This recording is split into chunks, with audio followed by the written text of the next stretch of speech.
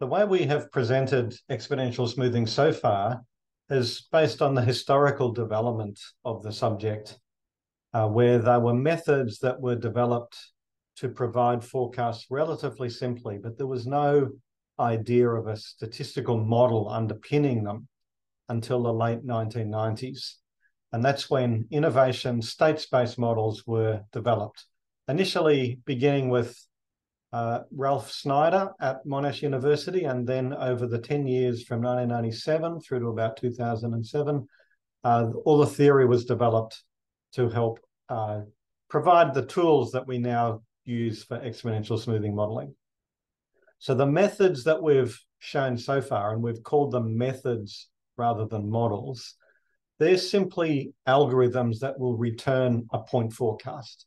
And although we fitted them using the model function and we showed prediction intervals when we were looking at graphs, the equations we showed were actually just methods that generated point forecasts. We're now going to talk about the models that actually underpin them and which we use to show those prediction intervals. So a model is a stochastic equation that includes some kind of random component. And we're going to have two different models for every one of the methods that we've talked about. The two models will both generate the same point forecast, but could have quite different variances and therefore different forecast distributions. So when we talk about a model, we mean a stochastic data generating process that can generate the whole forecast distribution. And as well as being able to give you the whole distribution, it also gives you tools for model selection. So you can choose between the models which one is most appropriate for the data. So it really, the work that began in 1997 has really revolutionized this part of forecasting and given it, made it possible to do a lot more than was ever possible before that. So let's look at simple exponential smoothing to start with. Way back, the first method that was introduced in this chapter, and the form, we introduced a few different forms of it, but the one that we're going to start with here is the component form, where you have an equation for the forecast and you have one smoothing equation which shows how the level changes over time as each new observation arises.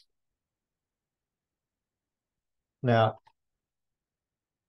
the thing that we're going to introduce next is we're going to compute the forecast error and then let it have certain properties. So the forecast error is the difference between what you see and what you predicted you would see. So what you predicted you would see would be yt hat given t-1. So using the data up until time t-1, what would you see in the very next period? What you actually saw was yt. So the difference between them is yt minus yt hat, and yt hat in this case, if you substitute h equals 1 and take 1 off both t's, you end up with lt minus 1 as your forecast of the next period. So your forecast error, which we'll call ET, is yt minus lt minus 1. And then we can therefore rewrite the first lot of equations in this other form, which is called the error correction form, where your observation yt is simply just rearrange this equation to give this one. Your observation is the previous level plus an error. Your level, if we rearrange this equation, your level can be written like this, in this form, which therefore can be written in this form. So it's just a bit of rearrangement, but it introduces the idea of the forecast error in the equation. And then we say, well, let's suppose the forecast error, ET, has a normal distribution with constant variance, and which are independent from time to time. So that stands for normal and independently distributed with mean zero and variance sigma squared. And to sort of denote the fact that we're actually assuming a distribution here, we'll change the notation from E to epsilon.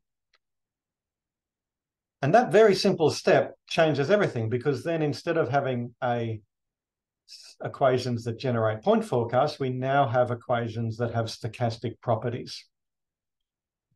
And let's rewrite them again. So your yt is now lt minus 1 plus this stochastic error.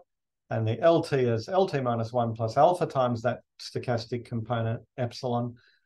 And once we have it in this form, we can then start deriving properties of that, like what is the forecast distribution or what is the likelihood of it.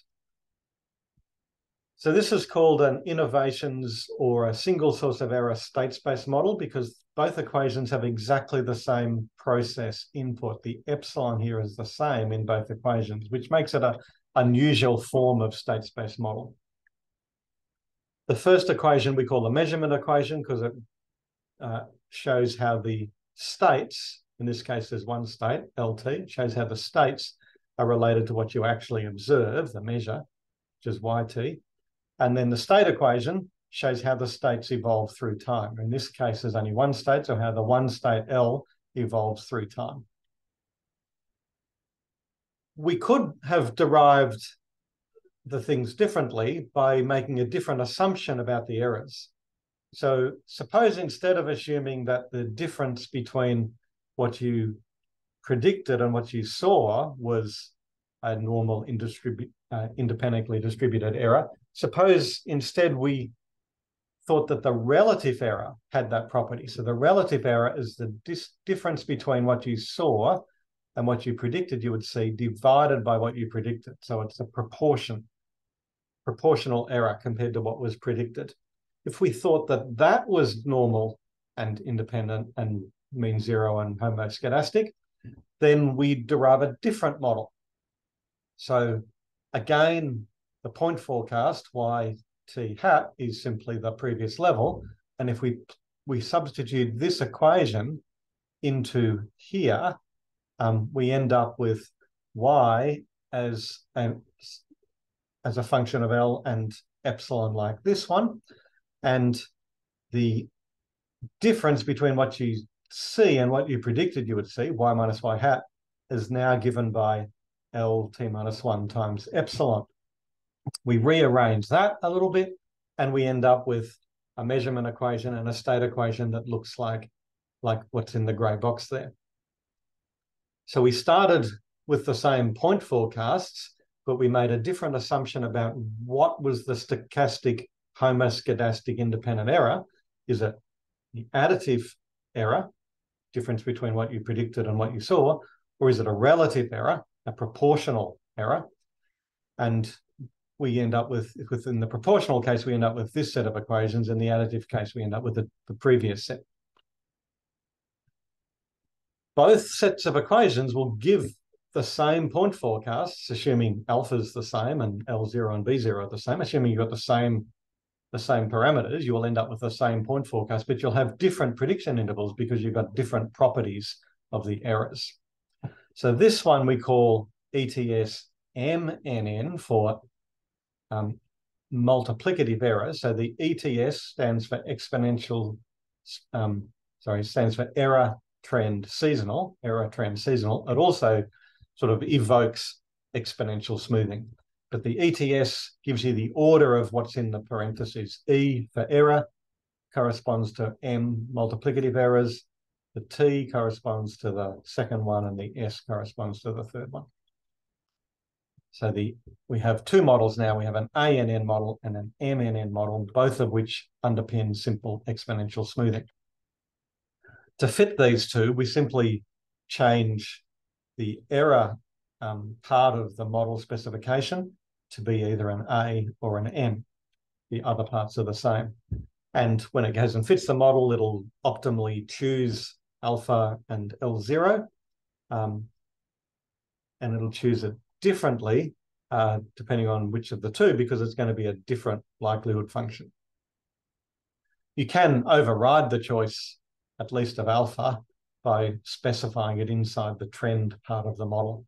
You can give it a specific value like alpha equals 0.5, or you can give it a range saying choose something in this range, and it'll choose the optimal value within that range. We can do the same sort of rewriting of the models for any of the ones that we've looked at, the Holt's linear trend or the damped trend or the Holt-Winters models, Holt-Winters methods. So if we take the Holt's linear method with additive errors, we're assuming that the difference between what we saw and what we predicted we would see would be normal, independent, homoscedastic. And we plug that into the error correction form of the equations, and we get this set of equations here. So notice that it's the same epsilon in all three lines, but with a different multiplier. And the multiplier for the last set, for the slope, is alpha times beta star. Now, to make the writing down of these a little simpler, we're going to re-express that as beta. So remember, we said earlier that we wanted to use beta star because we were keeping beta for a later model formulation. Well, here it is. So we're going to use beta instead of alpha times beta star. The MAN model, multiplicative errors and additive trend and no seasonality, is obtained when we assume that the relative error is the stochastic independent error term. And again, plug it in, rearrange the equations, and we get this set of equations, which is for the multiplicative version of Holt's linear method. And when we specify this model, we just, exactly as before, we just change the first term, additive error or multiplicative error, and the trend and seasonal terms are what exactly as we were doing before. And then we can do it for the Holt-Winters methods as well. So here we have plugged in the epsilon being the additive error, and we get this set of equations, and we've got an alpha and a beta and a gamma as the multipliers for the different states. And yeah, we can go ahead and use this model now to generate prediction intervals. And then here's the multiplicative error model with multiplicative seasonality, which is quite a common combination that gets used. And this, again, derived in exactly the same way as we showed earlier, but this time with the multiplicative errors being plugged into the equations with multiplicative seasonality. And again, all you have to do is to change the error part of the model specification, and everything should work okay. By default, it will then go ahead and estimate all the parameters, optimal values for gamma and all of the seasonal components. And if you've got trend, optimal values for beta and B0, and optimal values for alpha and L0. And as for the others, you can override the optimal choices if you choose. So we end up with these set of models now. Instead of we had 9 models when we had 3 types of trend and 3 types of seasonality. When you then multiply up by the 2 types of error, we now have 18 models, 2 times 3 times 3. And you can write them out in a set of 2 tables like this. It turns out that some of these models are not actually particularly useful. They're numerically unstable. And so some of these models we're not going to use. In particular, we're not going to use models that have certain combinations of multiplicative, some multiplicative and some additive components. We'll come to that. So here are all of the additive error models. And again, as when we were looking at the methods, studying this set of equations, you'll start seeing patterns and start to understand how it all works. And here are the multiplicative error versions of those models. Okay, so that's the set of innovation state space models that we're going to be using. And we'll now be able to do things like derive prediction intervals and write down the likelihood. And once we write down the likelihood, we can do things like use Akaiki's information criterion to choose the best model amongst all the models. So that provides, being able to write the models down like this provides us with a lot of extra tools, which we're going to now be able to use in the subsequent sections of this chapter.